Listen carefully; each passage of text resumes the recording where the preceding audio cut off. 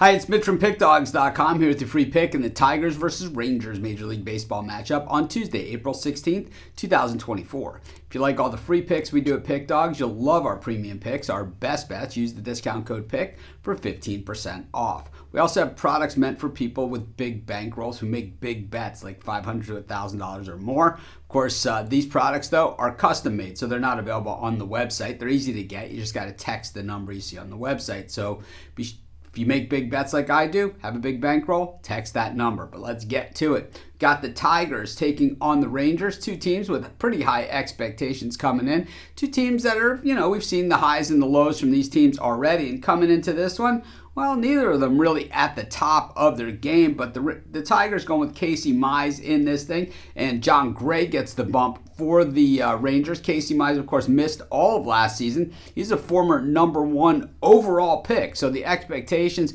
and what he can deliver, the potential, as they say, that world of potential that he sits on, is a pretty high ceiling. And so far, Mize, 9.3, 9 1/3 innings this season, 10 hits, 5 earned runs, 6 strikeouts, 3 walks, and a home run. Not horrible, 4.82 ERA. We're talking a limited body of work here. 4.1 innings against the Mets and 5 innings against the Pirates last time out. So, Mize certainly has some work ahead of him. They're not going to just throw him out there and try and extend him and do any of those crazy things with him because, at this point, it's like this guy has a big future. So why would you even risk it? Jon Gray on the mound here for the Rangers. Of course, he is a hard thrower. He's got a 4.38 ERA. He's gone 12 1/3.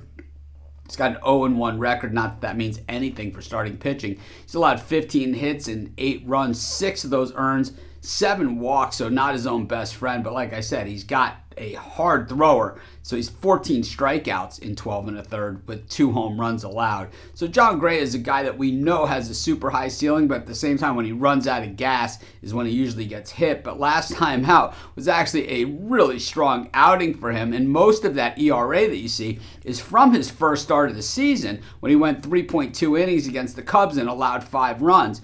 The next time out, he allowed 2 runs, but neither of those were earned against the Astros in a win. And last time, a 1-0 loser to the A's, allowing 3 hits and a run over 5 innings. It was a solo home run, and that was the only run scored in the entire game.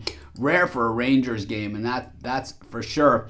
The Tigers are 15-7 in their last 22 at home, and the Rangers 14-3 still in their last 17 on the road. So something's got to give here. The Rangers hitting right-handed pitching at 274, lefties at 235, starting pitchers 3.65, and the bullpen at 5.17. That Tigers bullpen has been on fire, 1.86 ERA, but the Tiger bats just aren't really there. I think this one's going to be a little bit more of a rumble and a higher scoring game, and I think that favors the Rangers. I'm going to take the Rangers in this one, and that's going to be my free pick. Of course, while you're doing your picks, putting your bets in, use our free betting tools at sportschatplace.com. 100% free, and they'll help put you on the most favorable bets on the board today.